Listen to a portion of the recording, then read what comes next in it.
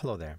So in this video I will going to take you step by step how to install ControlNet extensions on a stable diffusion.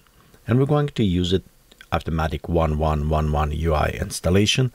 And you notice right here I already have those extensions installed, but I'm going right now to take you step by step so you can repeat it if you not yet have installed on your computer.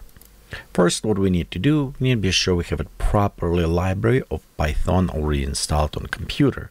So use it your file browser, navigate to directory or root directory where you have your stable diffusion installed. Next, go on top and type cmd.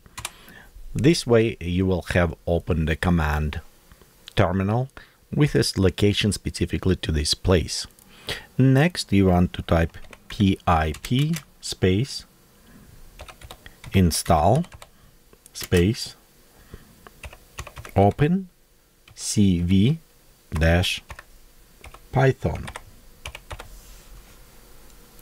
If for some reason you'll get an error that a pip library is not installed or it's outdated, then you want to open your command prompt in your user directory wherever it's located. You can also just type in cmd in your prompt and open. Navigate there and type py-python and pip install upgrade pip. So it will, if the library is not yet installed, it will install it and upgrade to latest one. If you need to install it, you can see right here it's executed and it says that downloading library if required and installation. So it is installed 23. It's uninstalled and updated to 23.0.1. So this is not critical installations, but it gives you example what will happen if you need to upgrade your pip library. And of course, if you have your Python already installed, you can keep on going. It will verify if you have the latest version. If not, it will upgrade it to it. And you can see in my case, it's already upgraded, installed to the latest, so I don't need to worry about that. Next, you want to launch your stable diffusion from the directory as webui. If you don't know how to do any of the steps to install stable diffusion on your computer, I will provide a link below so you can go and check and do by yourself if you need it. So at this point, I'm assuming you install stable diffusion and have it all the Python and pip library updated. So after this, you'll go to your location, wherever is your server running on of stable diffusion, going into the extensions. And in my extension, you can see I already have it, ControlNet installed. But in your case, you want to go to install from URL and copy and paste path for the Git repository for the ControlNet. This link will provide down in the description, so you can just copy and paste. When you're done, please click install.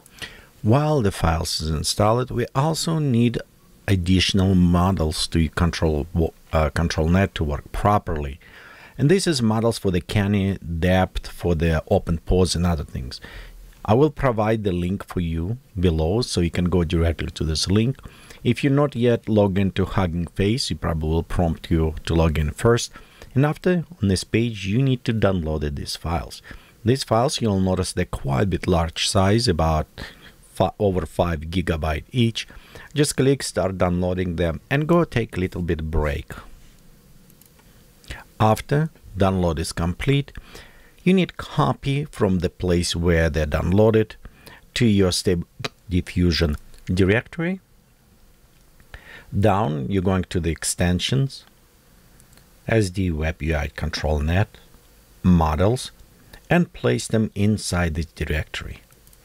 Notice that you need to run that GitHub installation of the extensions first, so it will create for you this directory structure to copy your files afterwards.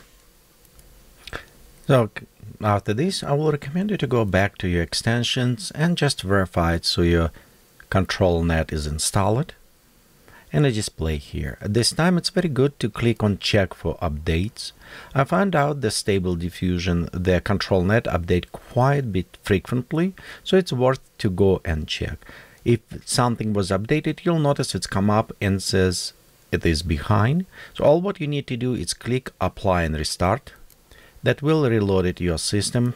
We go back to your extension, click check update, and you'll notice after update is completed, it should be all okay and up to date. So this is a nice way to update them.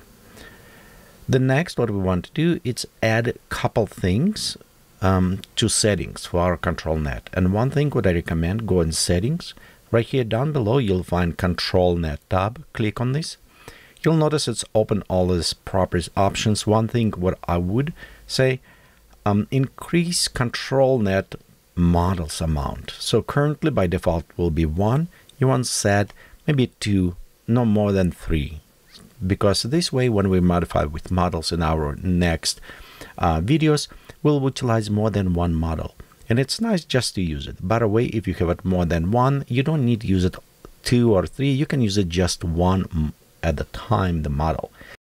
Okay, when you're done with this, again, apply settings and click reload UI. So at this point, it should work properly. You can see right here, you have your ControlNet, expand, and you'll have it models. You also have it your models and preprocessors list available for you. To make the ControlNet model is working, you'll just need enable before you're using. Even it's display my personal experience in a few times when I did this, I highly recommend for you, just in case restart all of your servers. So just close at your command windows where you run the Stable Diffusion, and after this relaunch it again. So it's not necessary, but in a few instances when I kind of test it, it does make different. For some reason something was gone wrong, and it's would require for me to restart the server. Now we're ready to test. Let's go to the call image to image. And there we can go ahead and just place it any image you wanted. Let's go type, because I'm using Ink.Punk model, I need to initialize this trigger, so I'll put a special word, and we're going disco dancer just to test this way. We'll also want to probably just set right size for now, and in ControlNet we'll expand, going enable. Actually, you know what, let's try first without testing, so we'll make sure that our ControlNet is working properly. So I have a disco dancer 7.5, we'll leave it everything as default, and let's click on generate. Right here we can see it is generate image, but it does not have a current pose. So to verify it, we'll enable ControlNet, going to select open pose. What the model open pose will do is will analyze pose of person on our image and apply to our final result. Let's go ahead, click on generate. Notice first time when you do, it may take a little bit longer because actually what's happened, you can see it's downloading to our memory in this open pose model.